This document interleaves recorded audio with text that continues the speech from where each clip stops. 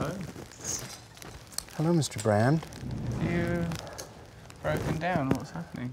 Yes, my van's broken down right here in your driveway. Wow. I think they'd call that serendipity. The etymology of the word serendipity is a carpet of fine cloth upon which we can walk to our destiny. I didn't understand a word you just said. Well, like, you know, typically I'll say... I mean, if you could find some other occupation for the old facial orifice. Would you like to come into the back of my van? For my talk show, Metaphysical Milkshake, it's me, Rainn Wilson. Now I'm interested. Okay. You're not going to kill me, are you? We'll see. Take a sip from your soul on a metaphysical milkshake.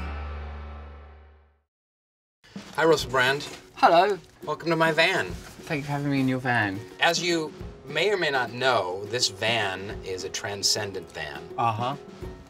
It can travel anywhere you'd like to go. Where would you like to go? Anywhere in the multiverse, Russell Brand. Ooh. Well, like, I can go forwards and backwards in time. Anything, anything. I can do the whole plot of Back to the Future if I feel like it.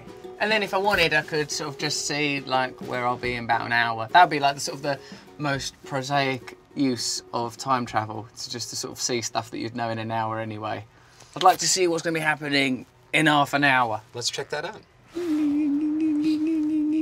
Huh. Yeah. Worth waiting for. Yeah. What are you doing these days? I'm going on a world tour. What are you going to do? Are you going to do comedy? Yeah, I'm doing a stand-up comedy tour about Che Guevara, Malcolm X, Gandhi, and Jesus. Them as icons, how they've been posthumously appropriated, what's amazing about them, what's flawed about them, how they're useful for us in this nihilistic landscape where there are no icons, in this perennial present where we're asked to believe one day in one vacuous form, where our food lacks nutrition, where our governments lack principles.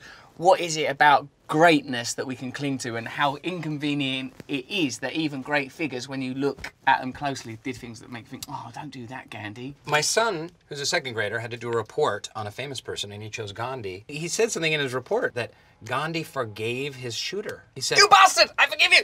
He said that. I forgive you. I forgive you. Oh, I love you, and I forgive you. The man who had just shot him. That's a good turnaround, isn't it? To get shot by someone and then immediately forgive them. Could you do that? I think I'd still be very much try it. involved in being cross. Forgive you! Let's pause for some refreshment. Would you like some tea? What type of tea did you get, mate? Earl Grey. It's piping hot, isn't it? Yeah. Crumpet. Crumpet is These also... are vegan. Now tell me about your veganism. What's up with that? Well, it's lapsed. You're a lapsed vegan? Because it's very hard to not eat an egg all of the time. I mean, I can mostly not eat an egg. I can mostly not eat milk, but sometimes. And what about honey? Honey, because the bees toil. You can't have honey when you're a vegan? It's hardcore. It's bee saliva. Is that all it even is? It is. It's bee spit. It's like bees throw up in a hive, and they're like, bleh. What? Like, that's ardent. They're the Al-Qaeda of the dietary world. But I support and endorse veganism in others, and I'm really, like, trying. It's just I'm not there yet. That's good. What they find hard with vegan cooking is to make things congeal. Stuff don't want to congeal. Right. Without if it butter doesn't have and eggs and butter and what are you going to all that congeal stuff. it with? Sputum. Right. Can you use animal sputum in vegan cooking? What I say is, because it's a very absolute ideology, there's no room for, well, what if a monkey willingly gives up its effluvia? Can you use that in cooking? Mm-hmm. There's no contingency for that. Where are you going to travel on your world tour? I'm going, check this out. I'm coming all around America, all around Canada, all around my country, England, all around Scotland, Ireland, Wales, all of them countries, Europe. But I'm interested. I'm going to Istanbul. I'm going to Palestine. Going to Israel. I'm going to Folsom Prison. I'm going like a women's prison in England. Are you going to do a live in Folsom Prison comedy album? It's going to be difficult to match up to Johnny Cash's seminal work, but I'm going to try. Try it. Good. Because like Johnny Cash, he's reaching right to their souls with that sort of growling, leathery masculinity. How are they going to cope when I'm, right then, fellas, did you have nice showers? Here's my favourite yoga pose. That was my Russell Brand imitation. That was terrible. It was terrible. It was a racist hate crime. What's the most profound spiritual experience you've ever had? There's this Swami I know. He told me this story and I felt a weird feeling. In his temple in Bombay, a little girl come to him, she's about 10 years old.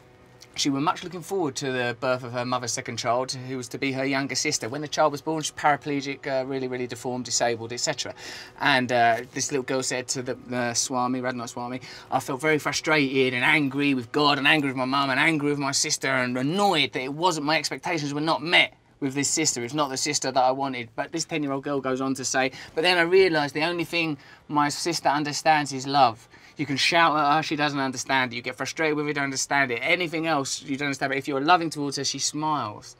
And while he was saying that bit, I was looking sort of at him and I looked at the trees and I felt like a sort of a frightening sense that, oh my God, like I needed to hold on to something. You know, like the realisation that this is only a very temporary thing, that the only thing that matters to any of us is love, that everything, that underscoring everything is love. You know, if it's a biological, anatomical human condition, the idea of acquisition and survival of the species, then that 2% that distinguishes us from the great apes, somewhere within that is that divine spark that philosophers have always espoused upon and written about, that somewhere within that, that's the truth that we're trying to head towards. He conveyed it very well for me in that story, not least because it was being told by a Swami from the perspective of a child. I mean, how much more do you want to magnify the signifiers?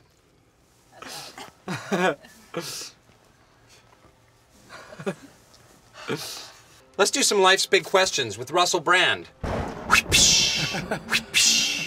What does happiness smell and taste like?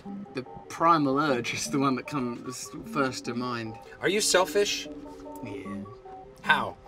Because I have to really negotiate with myself to not be selfish, like that. And that's my tendency is to. I really have to. It's like a revelation. It's a relentless epiphany that there are other people. And like, I'll give you an example of selfishness. When you said my son did a project and he had to pick a hero, I was like, it was me. Like, you know, before. And when you said Gandhi, I was like, that's not as good. That's where my mind goes to and is. So I have to work quite hard to not get sort of lost in narcissism. I try not to behave selfishly because I know it is a very, very unfulfilling way to behave. The Baha'i spiritual teacher Abdul Baha, when asked what Satan was, responded by saying, the insistent self. How's your insistent self? He's pretty good, fucking good at negotiating. He's pretty good at getting what he wants. What do you worship? When I'm meditating or praying, I say the infinite creative force that brings into being all phenomena and guides all life. I say, can you move through me? Like, you don't have to generate God, you don't have to generate beauty or tranquility or serenity. So that God energy flows through you, kind of one would hope. Putting aside the insistent self. To be able to reach altruism, like to be able to overcome that, because it's hard to overcome, because there are biological imperatives to eat first before you feed someone else, to fuck We're people. 98% monkeys, so self-preservation and propagating the species, comfort, all of these things certainly we want to take care of. They're not necessarily bad things. They're bad things when carried to an extreme. They're bad in extremis. In moderation. Bit of sex, a little bit of a cake. Some muffins. But like, in extreme, fucking a cake. Fucking cake! Cake fucking, constantly. That's not what Jesus wants. No one wants that. No one wants a community of people. Fucking cakes. What emotions are you afraid of? Love.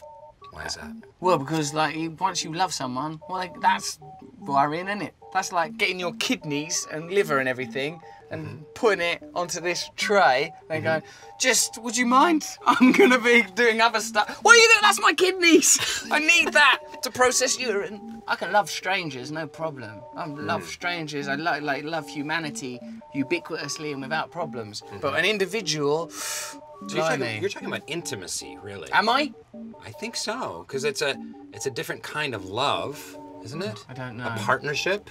I assume you're talking about. A partnership, yeah, because you know, I suppose like there's a degree of trust required in love, isn't there? That can be quite challenging. I've decided with my wife, we still fight sometimes, and we've been together 22 years, and I've just decided, like, you know what? Unconditional love. I'm just gonna love her.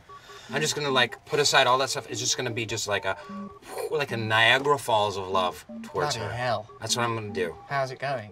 I just decided that today. I told her on the phone on the way here. You just done it today? Yeah. What have you been doing up to the last 2 We years? were fighting like cats and dogs. Get my dinner, you stupid cow! Actually, I'm gonna try this Niagara Falls of love. I said Niagara Falls of love. It could be equally dangerous. She better get herself in a barrel. Russell Brand talked about his most terrifying emotion being love. So YouTubers, SoulPancakers, lovers all, what emotion terrifies you above all others? This is a chance for you to spill your guts, to open up your heart and kidneys and internal organs and lay them before this YouTube audience in a new way that you've never been vulnerable before. What do you say to that, Russell? Yeah, I think that's a good thing to make people do. They're just casually watching something on the internet. Suddenly they've got to go on some coruscating journey of self-discovery. Why do they call it an Eskimo kiss? Because I think Eskimos can't open their mouths because their saliva will freeze. Soul Pancake, subscribe.